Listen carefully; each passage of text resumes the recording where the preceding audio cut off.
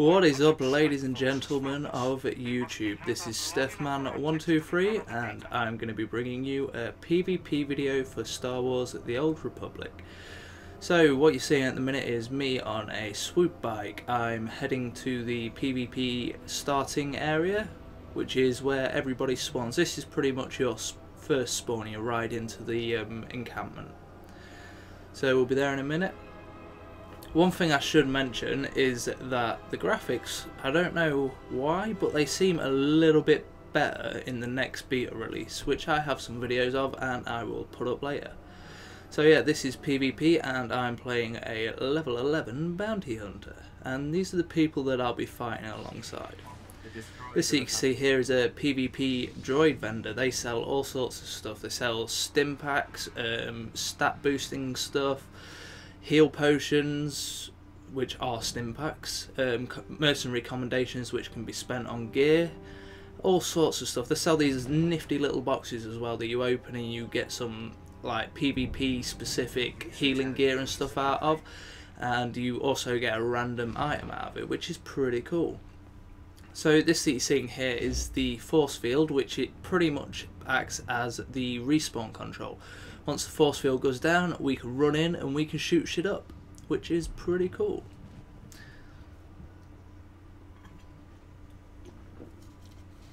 Monster drink of the future. So anyway, excuse me.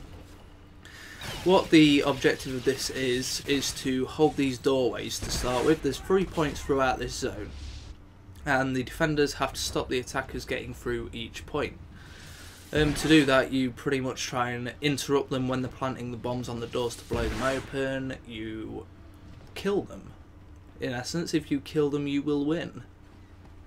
But you've got to keep them away from them doors, because if they get through them doors, you're boned. Oh, and this is the epic bounty hunter move. Fly up on the jetpack, shoot rockets out of your guns. How can that not be cool? So anyway, yeah, this is my bounty hunt. This is actually my very first PvP match that I'm recording here. I'm sure it was my first, if not it was my second, but it was a very early one. What you get in PvP is you get PvP commendations for different things. It might be defending an objective, killing X amount of players, all sorts of stuff like that. So the basic types are, you get a commendation if you get a killing blow on an enemy. Like you've just seen there, that flash up there means that I have earned a commendation for a kill. You also get commendations for getting 1,000 defense points on a defense map, which pretty much means standing next to the turrets on one of the PvP maps and stopping the enemy taking them. There's all sorts of ways to get commendations, and they can be spent on PvP specific gear. Most of the PvP gear is at level 50, but like I say, you can get these boxes that give you random PvP items. And also potions and stuff to use in PvP. I should stop saying potions, it's because I've played EverQuest 2 for years and they don't use potions in Star Wars. They use stim packs. What am I talking about? Anyway, so here we go. This is the epic move again. So once you've got all this gear, obviously it makes you more powerful within PvP combat, but like most MMOs, the PvP gear isn't really designed for PvE. So as you can see, we've got 4 minutes on the clock left to hold these doors, and I think they actually get through. There you go, another guy's got a commendation. You get that nice little hollow to let you know, and I died. So respawning is instant. You instantly respawn, and then you get stuck behind this barrier, and this is how they control the spawn rates within this PvP zone. So pretty much we've got to wait for this white barrier to go down, and then we will be able to go through and own. So that's my basic buff, raises my endurance, and this is how I get my health back. Now health works in a funny way in Star Wars The Old Republic. You do regen over time, but it's very, very slow. To regen quickly, you've got to use this power, which can only be used out of combat. And it's got a different animation for each of the classes. The smuggler flicks a coin off into the air and then shoots it out of the air, and that regens her health every time she does it. But it can only be used out of combat.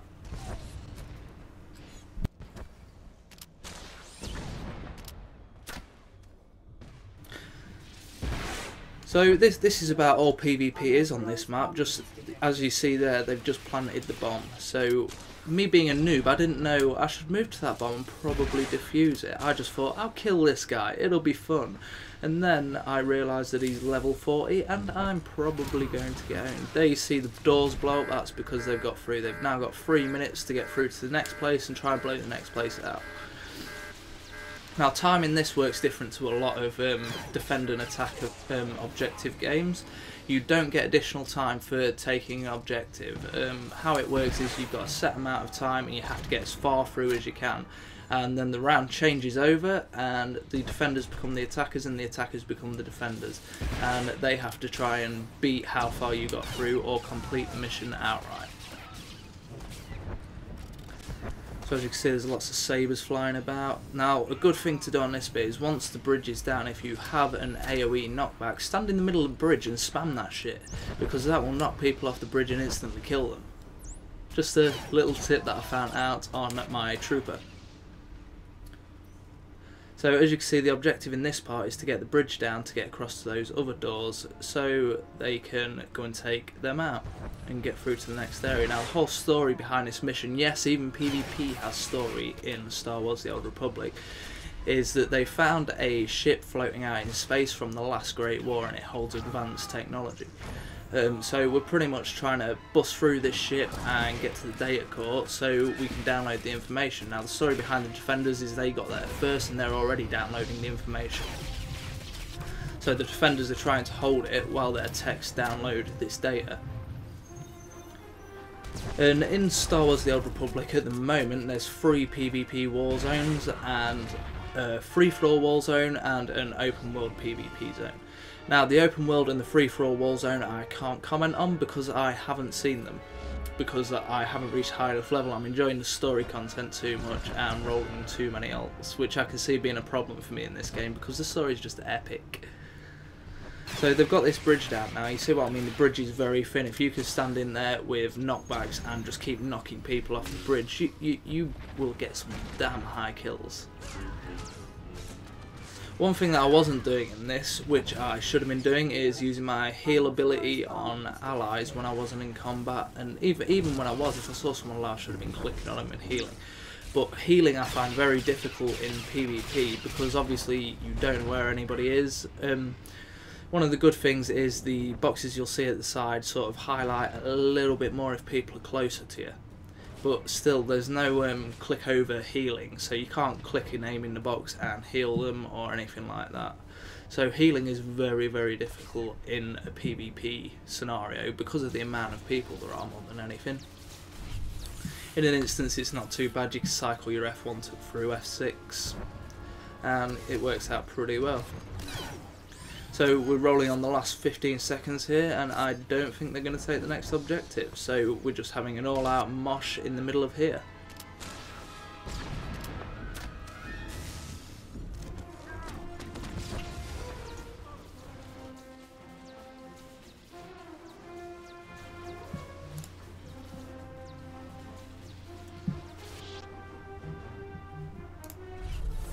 So let's talk a bit more about the dynamics of PvP. With the PvP, it's pretty much the same as PvE combat. You've got, like with your smuggler, you've got your normal cover mechanics and stuff like that as you're playing. So the PvP is just really, really dynamic once it gets going. So as you can see now, we've switched sides and we're the attacking side, and we will be going in a second. So as you can see, we've got 7 minutes to attack, the same as the enemy had, and we've just got to try and push through further than them. What you're going to notice as we go through this as well is the effects. Some of the effects are absolutely beautiful, like the Sith's lightning. It just looks epic.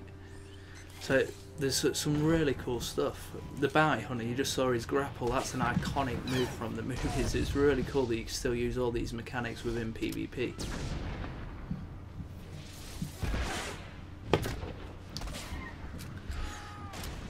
The two other big things about PvP are the other war zones. I don't know whether I've talked about them yet because my memory sucks. But there's Hutball, which is more like an a sport. It's more like American football or Death Bowl within Warhammer. And there's a turret map, which is pretty much take the turrets, defend them, let the turrets blow up the enemy ship. If the enemy takes a turret back, it turns and starts blowing up your ship. So that's pretty much basics of that. As you can see here, we're really struggling to get on this door, especially with that level 50 being there, because every time somebody goes to take the door, he just throws out something to interrupt them. And I mean, an interrupt can be a normal shot when you're planting the bomb, so that kind of sucks. And as you'll see in a minute, we all sort of gang up on him and try and take him down, but it just takes so long, it's ridiculous. But as I say, it's not very often that level 50s will get thrown in with you, and I think it might just be because it's a beta build. Because in the next stage of beta, which I'm in currently, I haven't seen a level 50 get thrown in with me. The highest I've seen, I'm level 13. Highest I've seen get thrown in with us is sort of level 20, I want to say.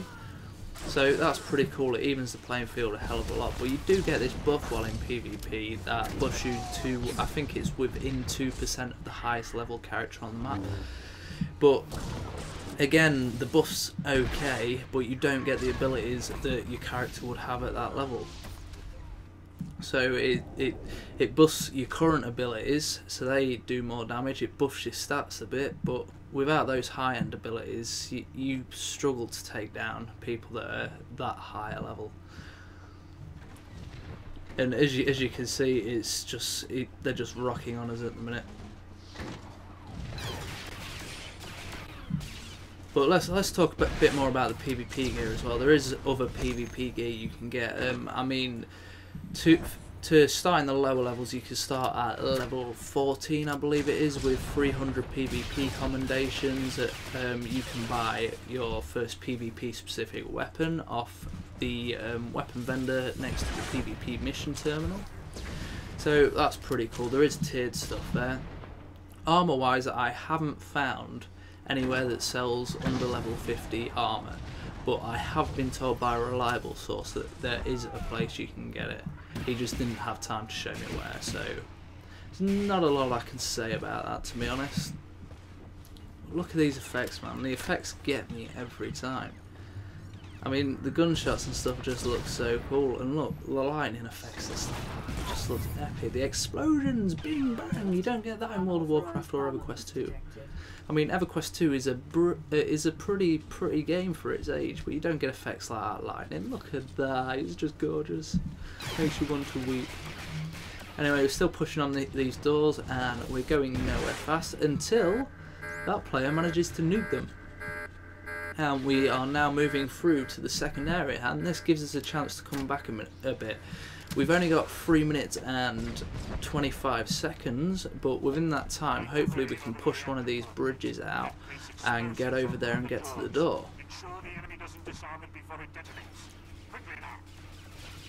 So as you see, this guy here, he's trying to take another objective. He's trying to push that pad so it puts the bridge up in the middle.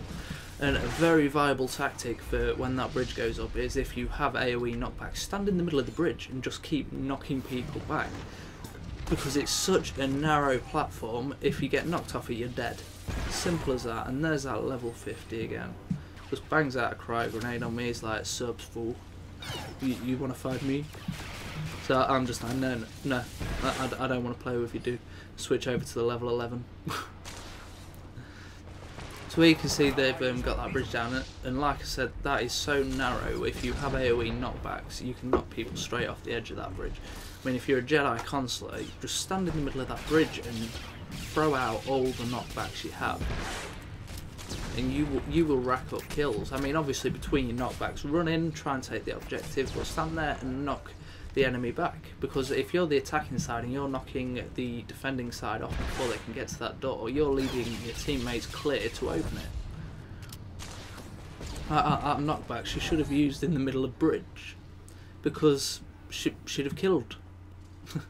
Whereas there, she was just getting the melee guys off him. And as you can see, I've just tried to take the objective. I'm getting a bit panicky now. I'm like, there's only 1 minute and 50 seconds left, I must take the objective. And I get owned. But that's the way Stepman rocks.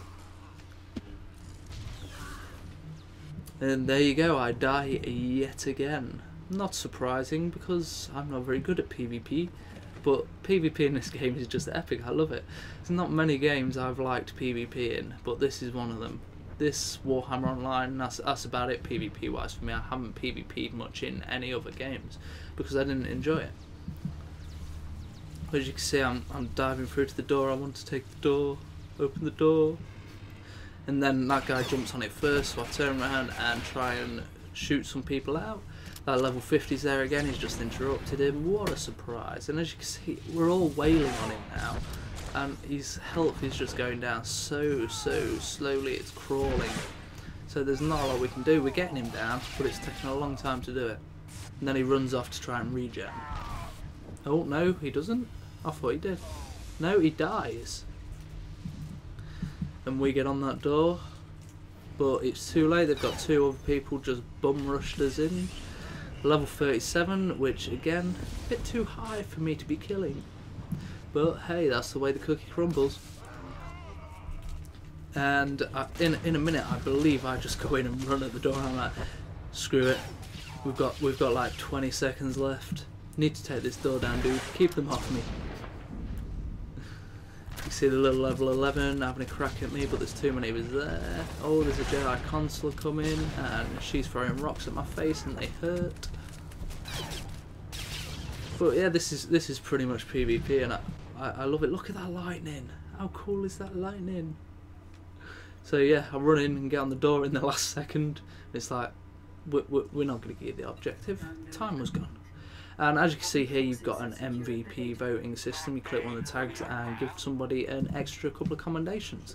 So anyway, thank you very much for watching, guys. This has been Stefman. If you like this video, please like it and leave me a comment. If you don't like it, leave me a comment, tell me what you didn't like so I can fix it. Thanks very much for watching, guys. Take it easy. Oh yeah, final pose. Love you.